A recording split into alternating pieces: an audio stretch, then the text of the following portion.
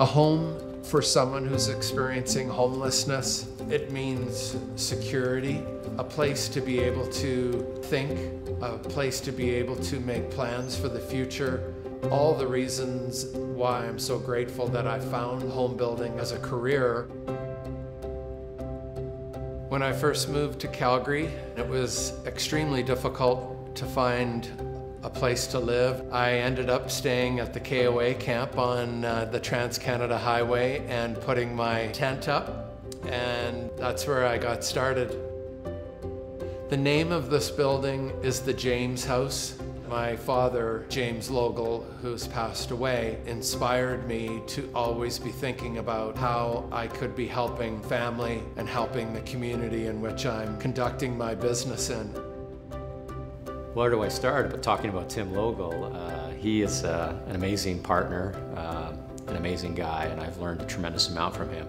We'd been doing things individually with our different companies, and then together we'd been looking for ways to support initiatives in the city. We found out about this Resolve campaign, and when we heard about it, Tim and I both looked at each other and said, wow, this is just right, exactly what we'd love to do. Resolve campaign was a number of community leaders coming together to raise money and build the affordable housing required in the city of Calgary.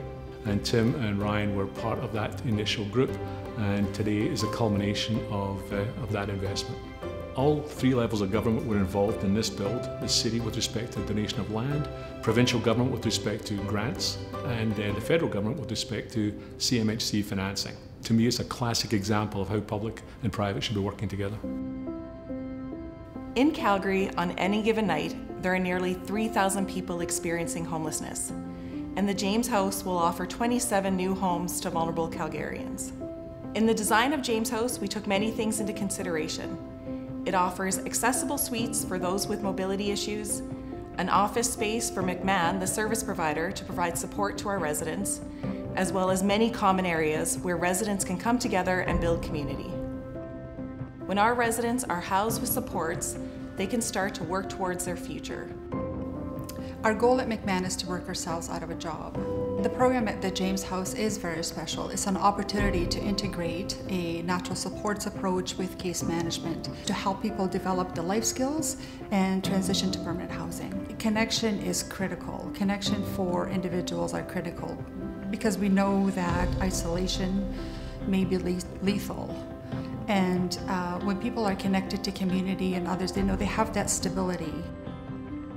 You know, what comes to mind for me is I think CHF has this unique role in that we steer the fight against homelessness, but we don't steer it alone. We steer it with provincial government, with federal government, with community agencies, with philanthropists, which speaks to the fact homelessness can't be solved by one organization.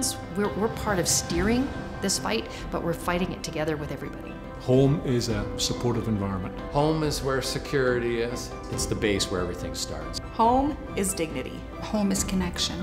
To the new residents of the James House, I hope your new home means that you have the life you have always wanted and deserved.